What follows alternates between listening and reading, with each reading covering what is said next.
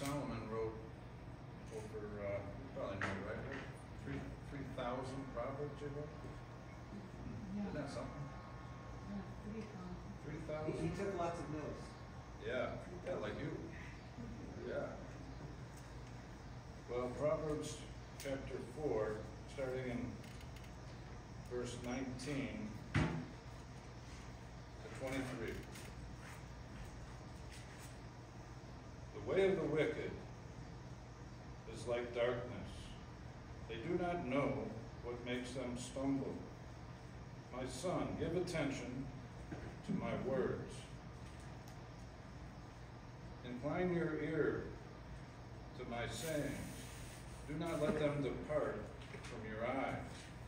Keep them in the midst of your heart, for they are life to those who find them, and health to all their flesh.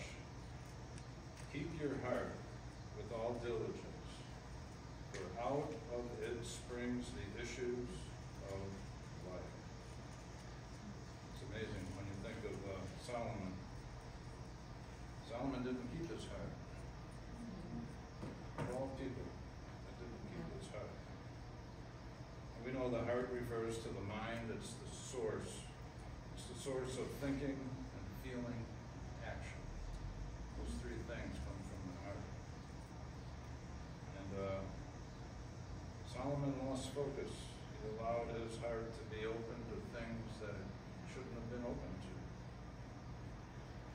And yet, like we were talking this morning, God was so pleased with him when he asked for wisdom. He could ask for all kinds of other things, but he asked for wisdom.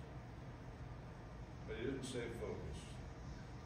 And Father, pray that we would stay focused, Lord. We look to your word and your Holy Spirit, Lord. We thank you that he guides and directs. Thank you for the conviction of the Holy Spirit, Lord. That lets us know when we should go to the right or to the left. And Father, we thank you for that. I want to pray for all those that would have been here tonight but find themselves elsewhere. We pray that they would get home safely, Lord. I look forward to seeing them. Thank you for the service that we had this morning. And Father, we thank you for what you're doing in this little church, small church, but big in faith, because we believe in your Son, Christ Jesus. In his name we pray and thank you. Amen. Amen.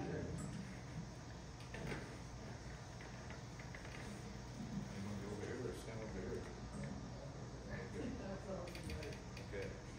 All right, yeah, we don't have a piano player. Does anyone play piano? No? Okay, Beth. You can do it. Let's do the doxology. Yes.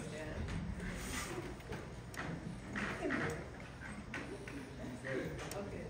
Praise God from whom all blessings flow.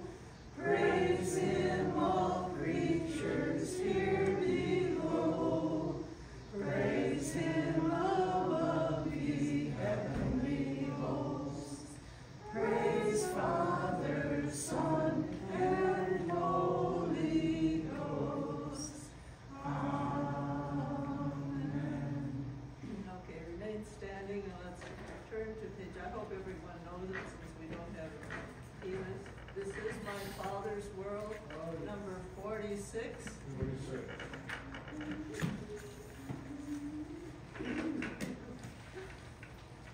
46. If anyone wants to come up here and help me, they're welcome.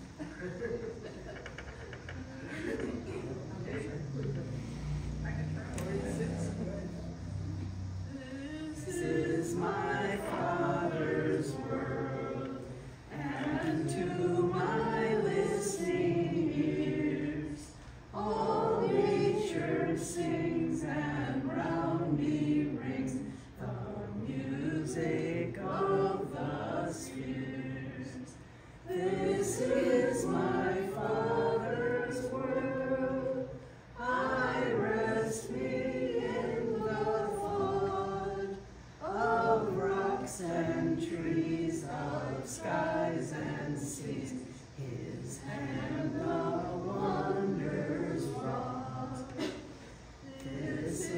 my Father's world.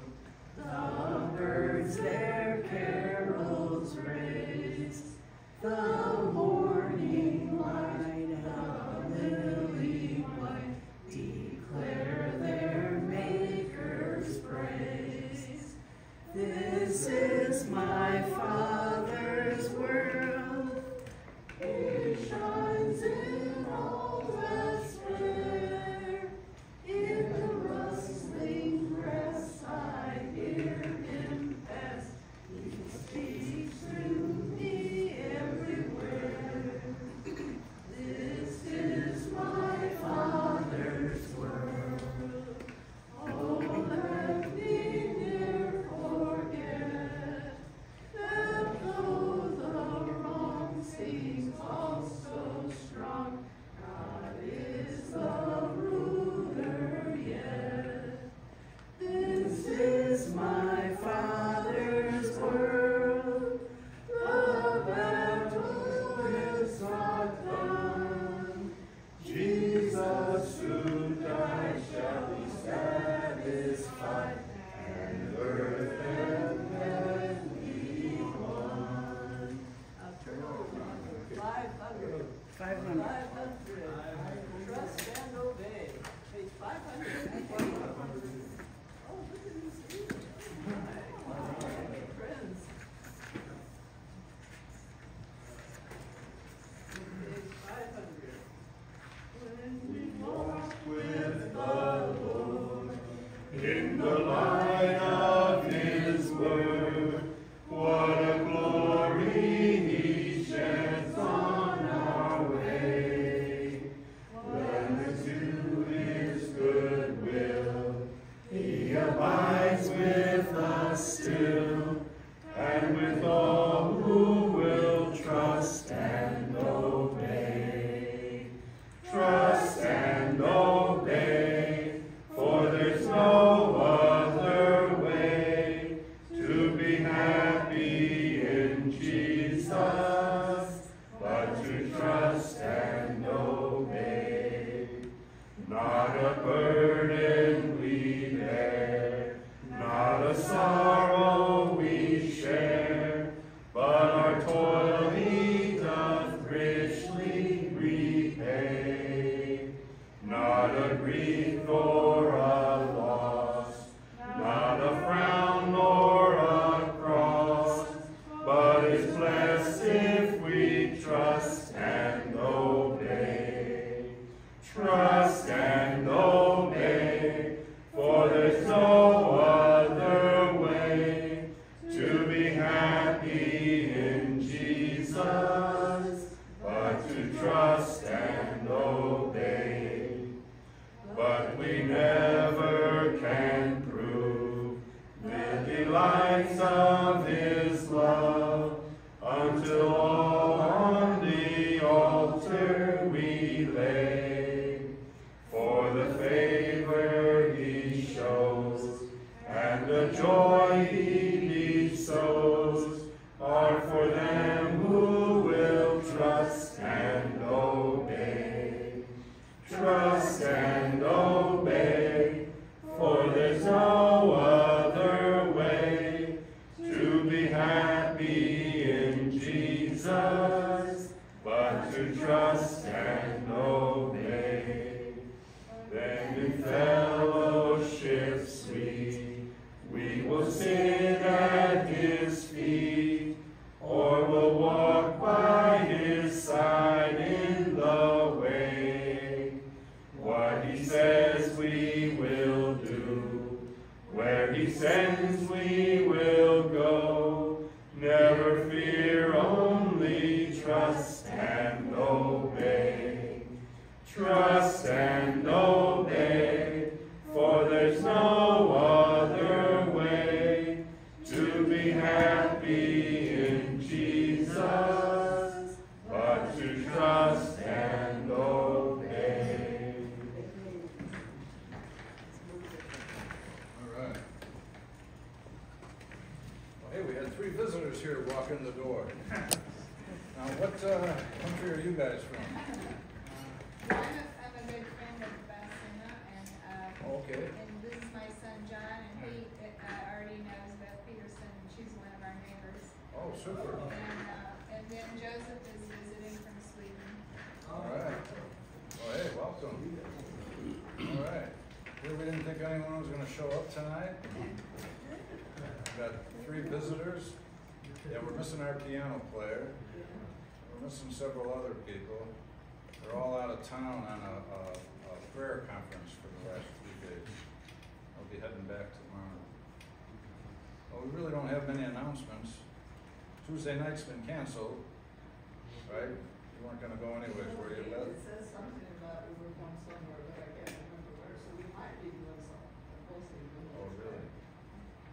Okay. All right. Well, Dave, you're getting ready to take the offering? Get ready to write my check. Oh, okay. No, that'll be good. Yeah. All right. Well, you can do a repeat. We'll do the same thing we did this morning. Can't remember what we did this morning. Well, you pray. I prayed and you passed the And I'll walk around Oh, the we go plate. back. Yeah, you walk around the plate too. Again, Lord, we give you thanks and praise, Lord, for bringing us together. We thank you that we can worship you together. We thank you, Lord, that we belong to each other and to you in one family. Bless this evening, Lord, and we thank you, Lord, that we have the opportunity to give to your work both here and around the world. Bless these funds in Jesus' holy name. Amen. Amen.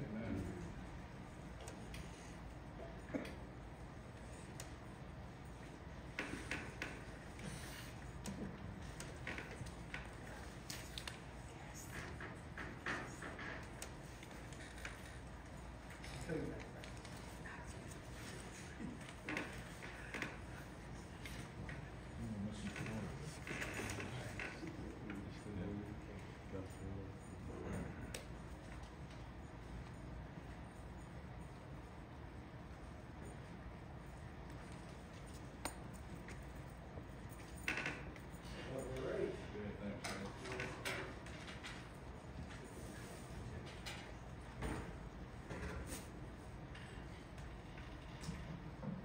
All right, Beth. Guess we'll have one more hymn. Yeah.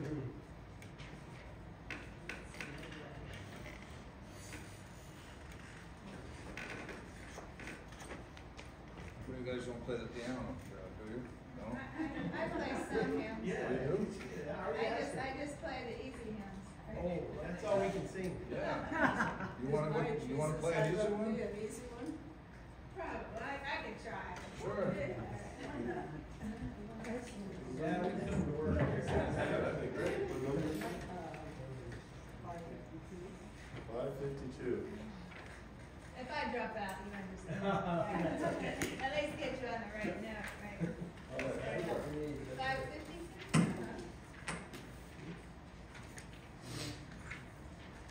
Please stand and turn to page 552.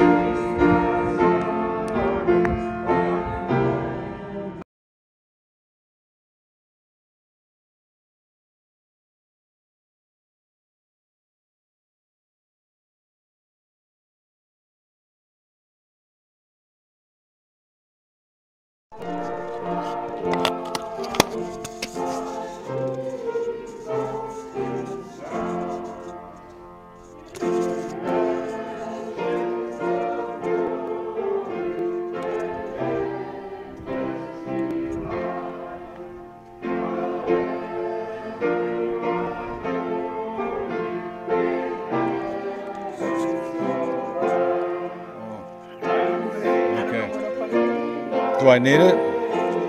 Yeah. All right. No, that'll be okay.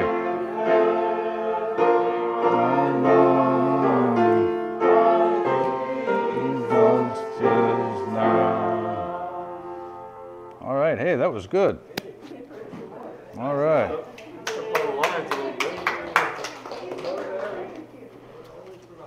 Yeah, that was good.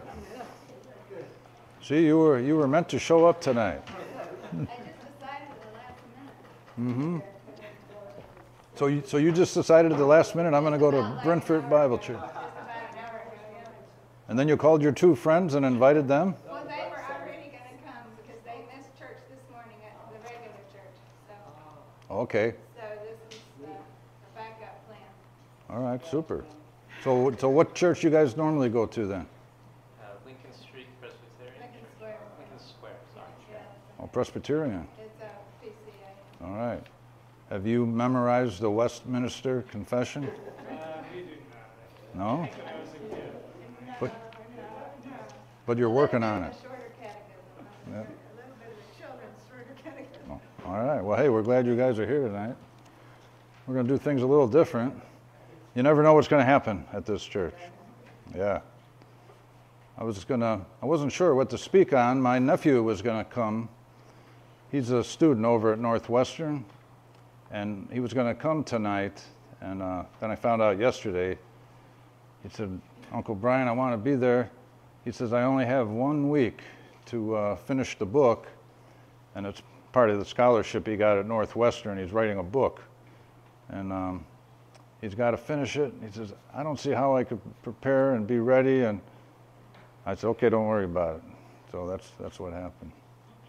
And then this morning, our Sunday school teacher, Bob Faulkner, I found out yesterday that he wasn't going to be here. And so hopefully he'll be here. I'm hoping he'll be here on Thursday for Bible study. Yeah. He said he would call us if he couldn't make it. Yeah. But I guess he's pretty sick. And then we had Asaph came, and he did Sunday school. And we were talking about how his father was born in India, and his mom is born in Peru, right? No, Brazil. Oh, Brazil. Okay, Brazil. And his dad had a bookstore in India, and about 20 years ago, our very own Dave Eccles walked into that bookstore in India because he was a missionary over in India. But I thought he was a little bit older, but he said he was in the bookstore, but he was only 1 year old. Yeah, that's pretty amazing. Yeah. But anyways, yeah, he was here this morning. And then he was here a couple of weeks ago. And he was here with, who was the other guy that he was here with? What was that? Oh, yeah, Peter. Yeah. Peter came to tell us about what's going on in the war, but now he's back for a while over in Ukraine and with Russia. I guess he was there for, how long was he there? 4 or 5 weeks? Yeah. So he's back, and he's getting ready to go back again, I guess. But all right, well, I think we'll dive into one parable. It's only one verse. It's in the book of Mark, chapter 7, verse 15. Now, Tom, you're familiar with that parable, right? If you have a study Bible, it won't tell you where the parable is. A lot of study Bibles will. But there's quite a bit to this parable. And the disciples still don't understand the parable, and it's amazing what took place. There was so much going on. Jesus' popularity just grew. I mean, by hundreds and hundreds of times over. And there were so many things that were happening just before chapter 7. And well, I'll go up to the pulpit and we'll open the Bible.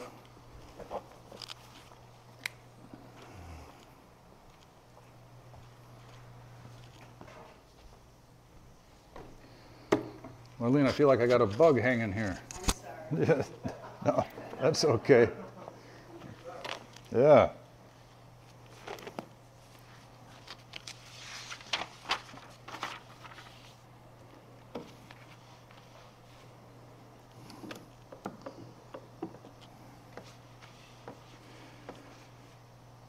Now, Jesus' popularity was growing, but hostility was growing too. And he was in Capernaum, and now he crossed the Lake of Galilee. And Galilee it's not really a sea, it's a lake.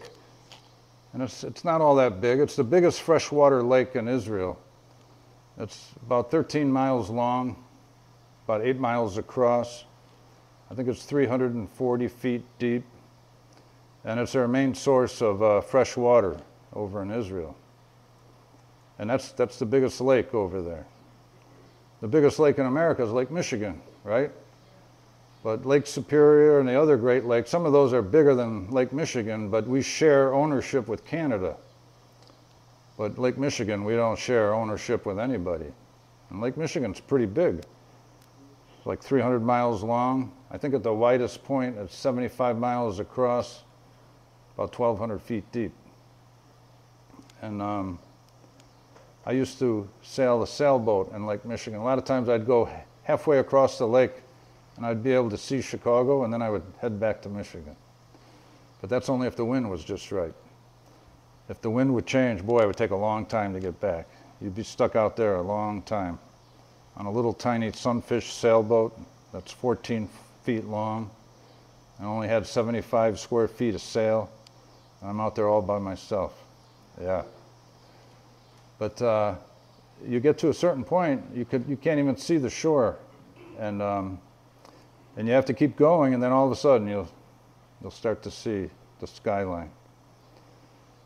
But this lake where the disciples crossed over, just before you get to chapter 7, the disciples were still recovering because there was a storm on the lake. And the Lake of Galilee is surrounded by mountains. It gets real windy there. And I've been there several times, only by the way of YouTube. It's amazing how you go all the way around the world with YouTube. You just push that little remote control. I've been on the Lake of Galilee, I've been to Capernaum, I've been to the Dead Sea, just by my new TV set, by going to YouTube. And, you know, that lake, for a little lake, you would say, well, how can the waves get that big? But it gets pretty windy and pretty rough. And the disciples were coming across, heading to Capernaum, and they thought they saw a ghost. And it was Jesus walking across the lake. And they were astonished. And then he walks over, and he gets into the boat. And when he gets into the boat, the water calms. That was the second time when he was walking across that lake. And so the disciples still haven't gotten over that. But before we dive into chapter 7 here, well, if you just look at the last verse in Mark chapter 6, in verse 56, it says, wherever he entered into a village, cities, or country, they laid the sick in the marketplaces, and they begged him. They begged him that they might just touch the hem of his garment. All they wanted to do was touch the hem of his garment. And when they did, they were healed instantly. That's amazing. Just touch Jesus, you're healed. And that's what they were doing. And they were bringing all kinds of people. Earlier, in Capernaum, they had people laying all over the places. They're bringing them on cots and couches, just so that Jesus would touch them, so that they would be healed. It says, and as many as he touched, as many as touched him were made well. All they had to do was touch him. Now, you'd say, well, what about faith? Didn't they have to believe? Well, they believed they would be healed. They believed that if they touched Jesus, they'd be made well. And they were. And they weren't just made, I mean, they were made perfectly well. I remember going down to the Bismarck Hotel. A lot of these faith healers would come from Africa. And the only reason why I had access to a lot of that with Channel 38 way back in the day, my uncle was the president of the Full Gospel Businessmen. I had 7 uncles. 3 of them were Pentecostals and 4 of them were Baptists. And you can't imagine the conversations they would have. Yeah, a lot of theology going back and forth there. But my uncle was a pretty wealthy businessman, and he bought Marigold Arena right here on the north side of Chicago and turned it into Faith Tabernacle. And that was way back in the day. And Rick, you probably remember that, right? Because Rick came out of the Jesus People movement with Chuck Smith in California.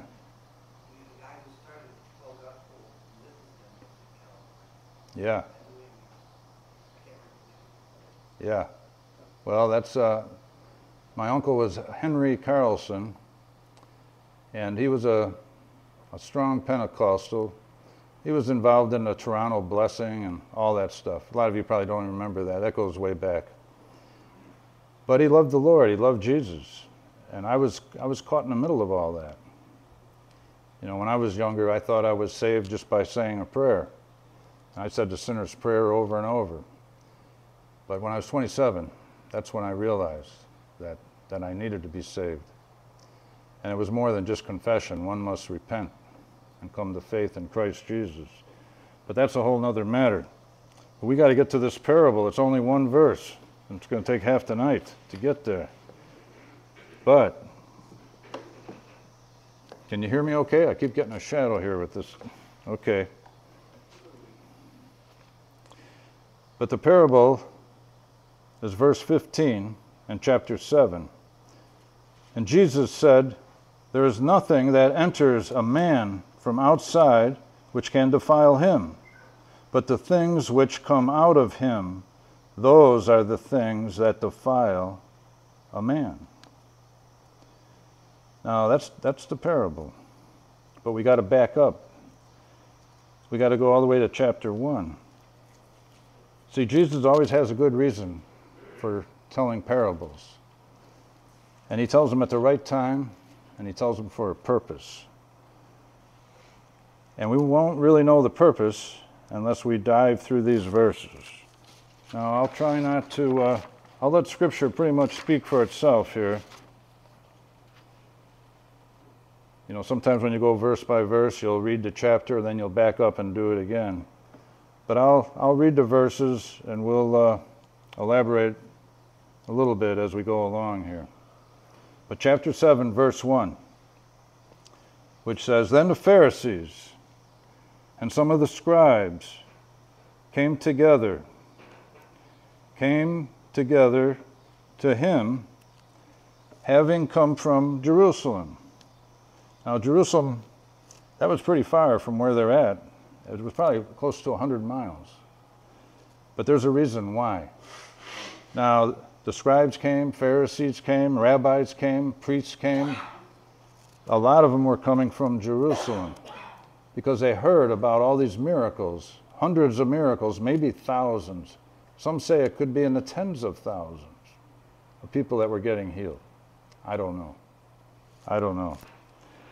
But you can only imagine when it says they're carrying them from all over, from all the towns that were all over, and they're bringing them to Jesus to get healed.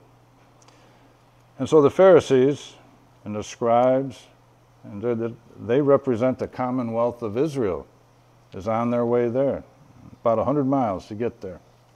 It says, now, when they saw some of his disciples eating bread defiled,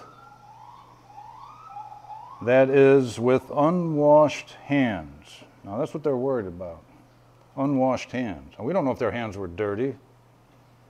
I mean, today we had a lot of food next door. How many of us went and washed our hands before we ate? I mean, that's a good thing to do. But they are so critical over their traditions. And you'll see tradition after another after another. And that's what religion does. Religion is full of traditions. And that's what the Jews were doing here. Unwashed hands, and they found fault. For the Pharisees and all the Jews do not eat unless they wash their hands in a special way. Now, they did have special ways how they washed their hands. They had special ways how they would fold the towel. I've worked for a lot of Orthodox Jews. I was friends with a lot of them. I've worked for several different rabbis over in Skokie, remodeling their kitchens. I put in Orthodox kitchens, 2 microwaves, 2 stoves, 2 refrigerators. I remember when I got in so much trouble, I put my coffee in the wrong microwave. Oh man, I heard all about it. But I was fortunate because I bought it on Dempster, and that was a kosher Dunkin' Donuts, and they had their kosher sticker, even though it was owned by Muslims. That didn't seem to matter. And so that helped a lot. And I still was reprimanded a little bit. But when I made the kibbutz in the backyard in September, I was able to do that, but I wasn't allowed to eat dinner in there. I had to stay on the outside of the kibbutz. But I got along with them. We were friends, and I had a chance. We witnessed a lot. We talked a lot about Yeshua and Jesus. They didn't see the way I saw things when it came to Isaiah 53 and a lot of other passages, but they're blinded. They're blinded to the truth, and they still are. But they wash their hands in a special way, holding the traditions. There it is, the traditions again. You'll see that time and time again. Now, traditions of who? The elders. Now, who are the elders? The elders take in all kinds of people in the hierarchy. I mean, you have scribes, the priests, rabbis, and the elders have become corrupted. I think probably if you go way back, the last good elder was probably Ezra and Nehemiah. Those were some good elders. There's a lot we could say about that. But everyone from that time on, they're corrupted. But we'll get to that, hopefully. But verse 4, when they came from the marketplace, they do not eat unless they wash. They're all worried about washing. So they're always worried about the outside. That's why their religion has become a facade. So they wash. And there are many other things which they have received and hold, like the washing of cups and pitchers and copper vessels. Now, in my translation, it says couches. Does anyone have that? How do you wash? Well, I wash my couch. I've washed a couch before. You ever wash your couch? That's good. Some couches need to. I've sat on some couches and I said, you should wash this couch. But the couch here is, I think it refers to bed. Most will say couches with bed. So they wash their sheets often. That's a good thing to do. They wash their vessels, the copper vessels, frying pans and stuff. Now, I've been married for almost 50 years. And you know how many times I've done the dishes? How many times have I done the dishes, Gail? Once? And then I was told about it. I was never allowed to wash the dishes again. Yeah, never. In 50 years, I haven't washed the dishes. My wife washes them every day. And I watch her wash the dishes. Right? Because my dishes that I washed weren't clean. And she likes clean dishes. Now that's good. We're all called to do different things, right? That wasn't part of my calling. For some reason, I think women wash dishes better than men, right? I don't want to get in trouble. I like women. I get along with women. I'm not saying they're just meant to do dishes. It's amazing how women could do 2, 3, 4 things at one time, and I got a hard enough time concentrating on one thing at a time. But anyways, so we get to verse 5, which says, "Then the Pharisees and the scribes asked him, 'Why do your disciples not walk according,'" there it is again, "'to the tradition of the elders?'" Now they should have said, "Why don't they walk according to the doctrine of God?" They didn't. That would have been something to complain about. But they couldn't accuse the disciples of that. They were disciples. They were just learning the traditions of the elders. "But eat bread with unwashed hands." It seems like that's all they're concerned about. They're concerned about their unwashed hands.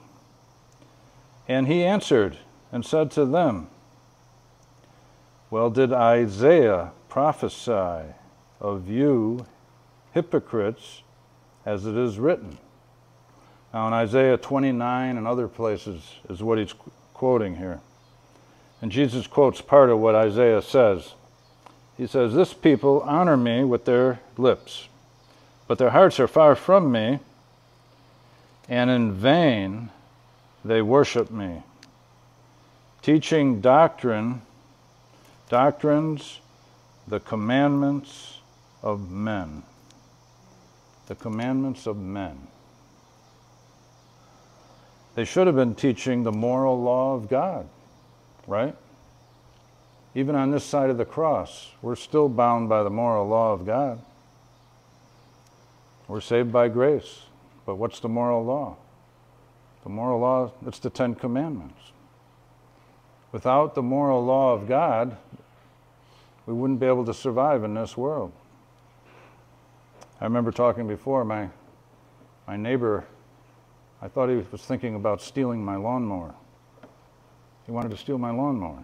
I don't know that for sure, but he knew that would be wrong to do, and that's why he didn't do it. Now, he's an unbeliever, but he has moral restraint. He could make choices and decisions. He could choose not to steal my lawnmower because he knows it's wrong. And an unbeliever can do that. Now, the unbeliever has the freedom. Before when he was in his unsaved state, he still had choices. But how much free will did he actually have? We'll talk about that in a little bit. That's coming up here. But as we go on to verse 8, it says, "For laying aside the commandments of God." They lay aside the commandments of God. They lay aside the moral commandments. "You hold," there it is again, "the tradition of men, the washing of pitchers and cups, and making other such things you do." So isn't that pretty typical with religion? I mean, it's all about the outside, and that's what they're doing here. He said to them, "All too well you reject the commandments of God, that you may keep your traditions. For Moses said, 'Honor your father and your mother,' and he who curses father or mother, let him be put to death." Now that's pretty amazing. He who curses mother or father. Now there's different ways you could curse your mother and father. You could curse them literally and audibly. Have you ever had anyone come up to you and start swearing at you and using vulgar language and saying you blankety blank, this, that, and the other? Well, this alludes to that, but there's something worse that can be done.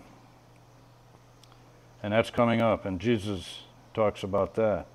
He says, but you say, if a man says to his father or mother, whatever profit you might have received from me is Corban.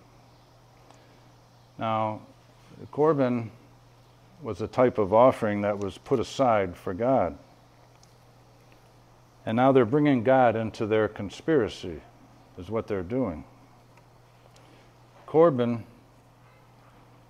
was to be put aside for God,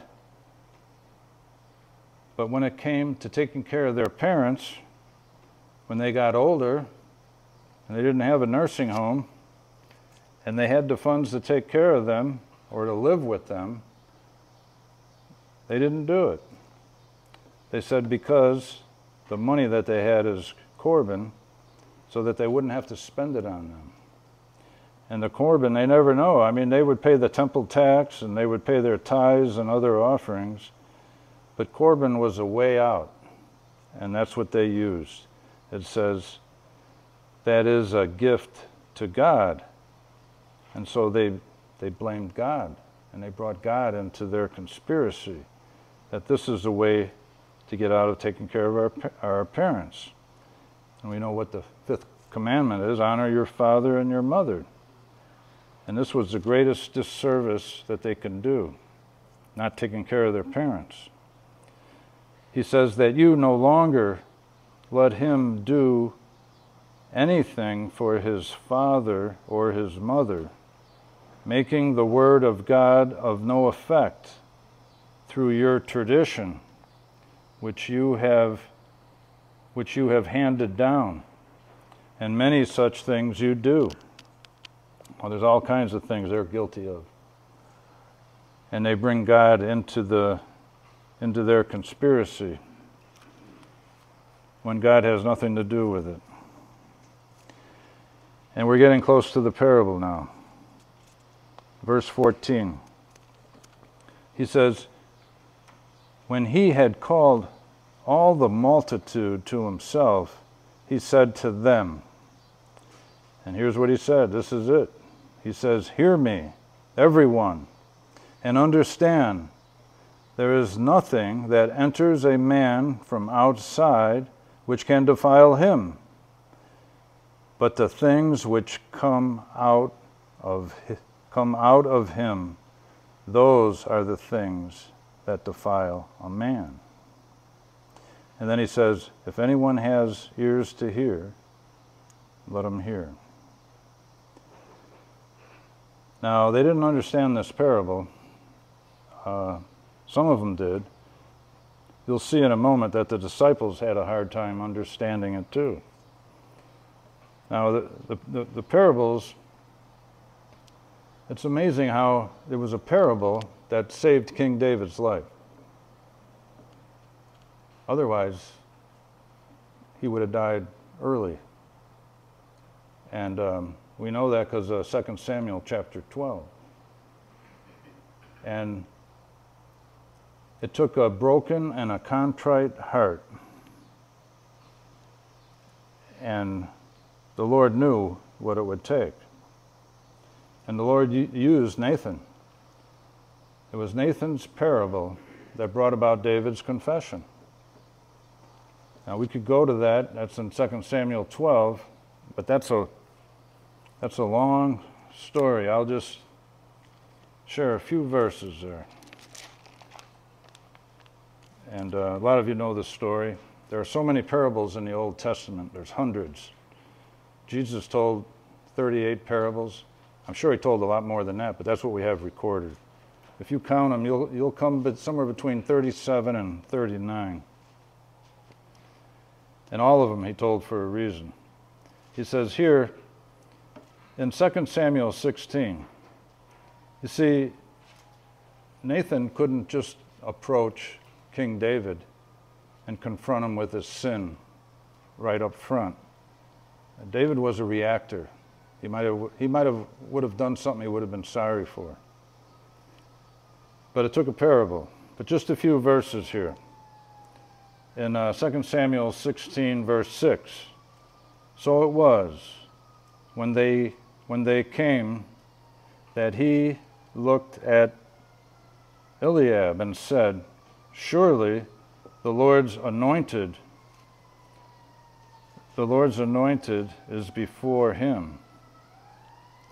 But the Lord said to Samuel, do not look at his appearance or at his physical structure, because I have refused him. For the Lord does not see as men see. For man looks at the outward appearance, but the Lord looks at the heart. Now, I wanted to read that, but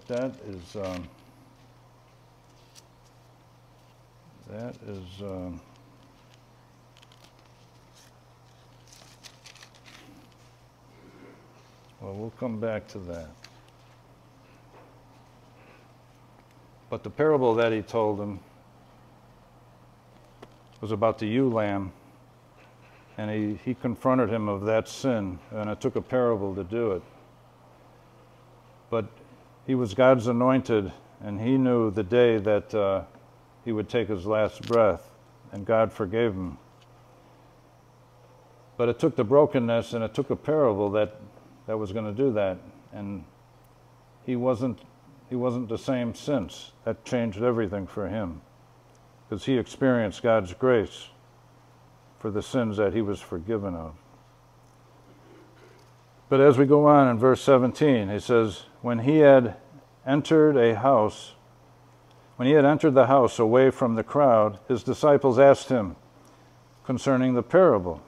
So he said to them, are you thus without understanding? Do you not perceive that whatever enters a man from the outside cannot defile him, because it does not enter his heart, but his stomach, and is eliminated, thus purifying all food? And he answered, what comes out of a man, that defiles a man. For from within, out of his heart, of a man proceeds evil thoughts. And then he goes through the list here. Many of the things David was guilty of: adultery, fornication, murder, theft, covetousness, wickedness. He said deceit, lewdness, and evil eyes, blaspheme, pride, and foolishness. All these evil things come from within and defile a man. Now, the Lord looks on the heart. It's the heart, the mind, and the soul is the essence of who we are. But man was sown in corruption from the beginning. It goes back to Adam. But when you look 1 Peter chapter 1, 22 to 25, and what it takes to purify the heart. He says, since you have purified your souls in obeying the truth through the Spirit in sincere love for the brethren, he talks about love one another fervently with a pure heart, having been born again, not of corruptible seed. See, the biological seed is corrupted from sin. But now, this is an uncorruptible seed, the Spirit of God, having been born again, not of corruptible seed, but incorruptible, through the Word of God, which lives and abides forever. because all flesh is like grass, and all the glory of men as the flower of the grass. The grass withers, and its flowers fall away. But the word of the Lord endures forever.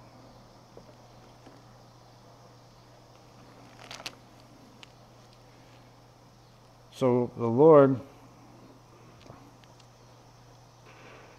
wants to change our hearts. And it took his death, his burial, and his resurrection. He is the one that made full atonement for our sins. And not just for ours, the sins of the world. In 1 John chapter 2, verse 2, he died for the sins of the world. But we know it's only appropriated to those by faith. But back to David, and I still wanted to get back to several things. But Psalm 51, that's known as the prayer of repentance, Psalms 51. Just a few verses there. In Psalms 51, verse 7, David says, "Purge me with hyssop, and I shall be clean. Wash me, and I shall be white as snow." And then in verse 10, he says, "Create in me a clean heart, O God, and renew a steadfast spirit within me." And then in verse 11, he says, "Do not cast me away from your presence, and do not take your Holy Spirit from me." He didn't want to lose the Holy Spirit. It's amazing that on this side of the cross, the Holy Spirit resides within the believer. We're sealed with the Holy Spirit. We can't lose the Holy Spirit. We could break fellowship. We could quench the Holy Spirit. But we can't lose him. But David was concerned about the Holy Spirit leaving him. He didn't want that to happen. If we jump over to verse 16, he says, For you do not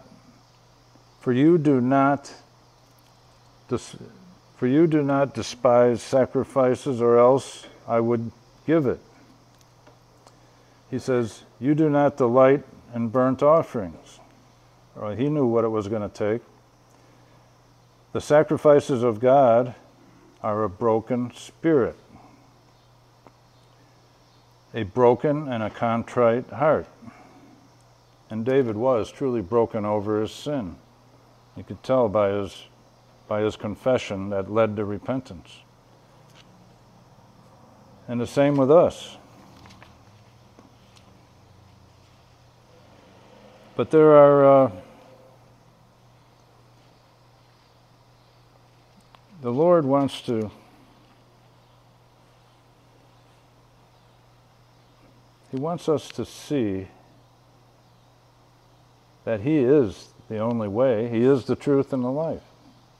He knows, just like we had Communion Sunday this morning. You know, we know if we confess our sins, we know He's faithful, we know He's just to forgive us our sins. And not only that, He cleanses us from all unrighteousness. Because He even wants to restore fellowship even more than we do. And so that's a love that goes beyond understanding. That's a divine love that came together. Righteousness and love came together at Calvary's cross and made full atonement for our sins so that we could be saved. And it gets better and better.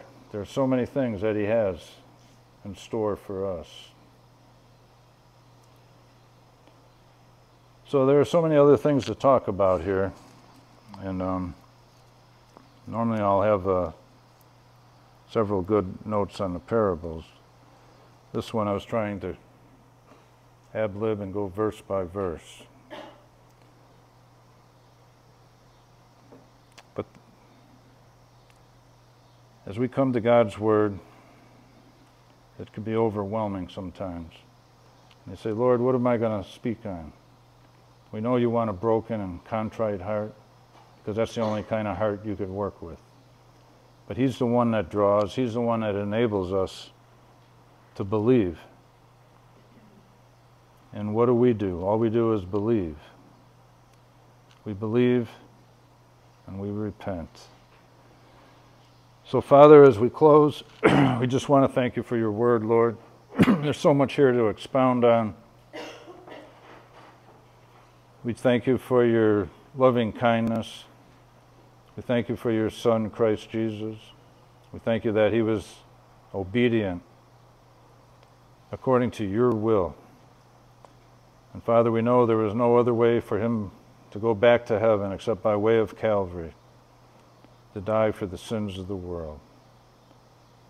We thank you, Lord, that he was lifted up on our account. And we believe, we praise you, and we thank you in Jesus' name. Amen.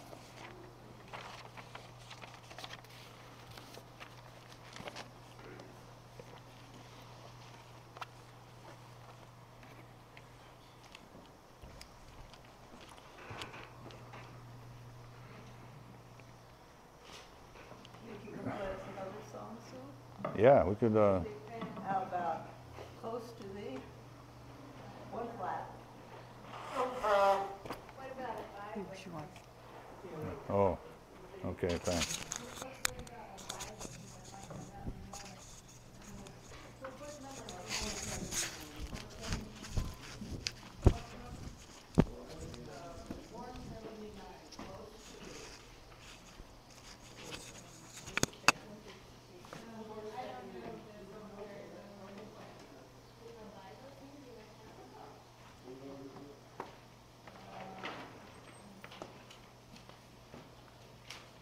I mean, I'm